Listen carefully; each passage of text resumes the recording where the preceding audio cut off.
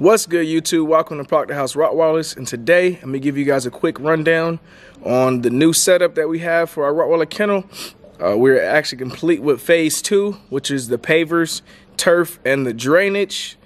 I'm gonna show you guys a quick rundown on the whole process, and then I'll show you the finished product. We still got one more phase to go through, but I'm gonna show you guys where we're at right now today.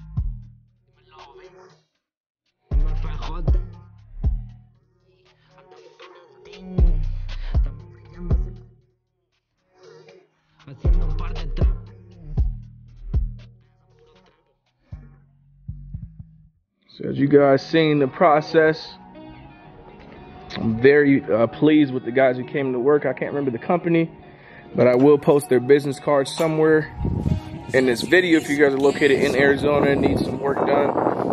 Turf, pavers, the whole nine, they do all of it. They do really great work. They started on, Saturday morning, and they were done Sunday morning, so I'm very happy with them. If you guys are looking to add turf to your dog run, I suggest you go with a mid-level turf, one that's not super short, to where, where it's gonna get messed up really quick, gonna look very not green, yellow, and dull, and not one that's gonna be super long. It's gonna take a lot of time and a lot of effort to actually clean and sanitize, and as well as try to get the poop out. So for the pavers, I didn't get anything special. I just kept what we have here at the house, the way we bought it. The standard pavers, I can't remember the name of them, but I love the way they look. I mean, they did a really good job. And then the drainage was really expensive, actually.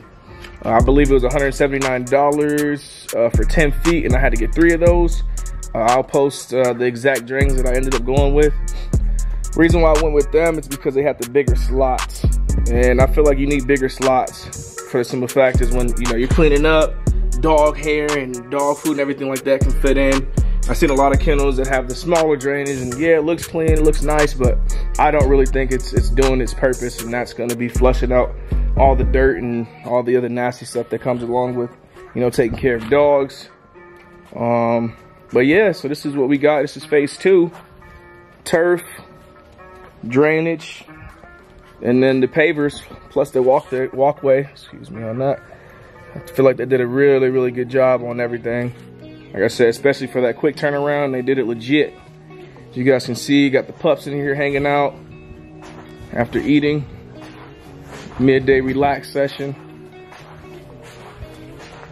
I'll pull Lexi out in a second so you guys can see her. It was unique. Lexi over here. Got Simba, Willow, and Zeno. Right here we got Lexi Von Scotia. Just did a breeding with her in iPod's Black Illusion with my buddy Frank Bustos. Hopefully we're gonna confirm her pregnancy in the next couple weeks here. I think she took just because of her temperament change. She's very, very rough and wild with the other dogs, so we got her separated at the time being, but I definitely think she took. And we still do have slots open for that breeding. We won't start taking deposits until we confirm her pregnancy. But as you can see, beautiful girl, excellent female, beautiful structure. If you guys are looking to reserve a pup from her, an iPod's Black Illusion, come here, Lexi. still available. Message us on Instagram or Facebook. Get on that waiting list. Another thing I wanted to mention about the pavers and the drainage is to make sure you guys, when you guys go to, stop girls. The two girls over there playing rough over the bone. But when it comes time for you guys to start laying pavers and everything else down, make sure you guys leave room for whatever water lines you guys put underground. So right here under my under the drainage is the actual the water pipes for the automatic water. So what I did is, this is not, you know, concreted down or cement up under there. I can pick that drainage up if I need to. If something happens to go on under there, something cracks, a leak happens, I still can get under there. And that's exactly why I left this side rocks also, was because this is where the water line runs from the front yard. It's gonna be right there on that side area. And like I showed in one of my previous videos, was that the dogs actually busted it once. So definitely don't want to cover up the spots where you might need to go back under there and fix it. So that's something to take note when it comes time to put your kennels together. We'll be doing a price breakdown on how much the kennel and every process and every item costs. I will be doing that in a later video. But as of now, this is it.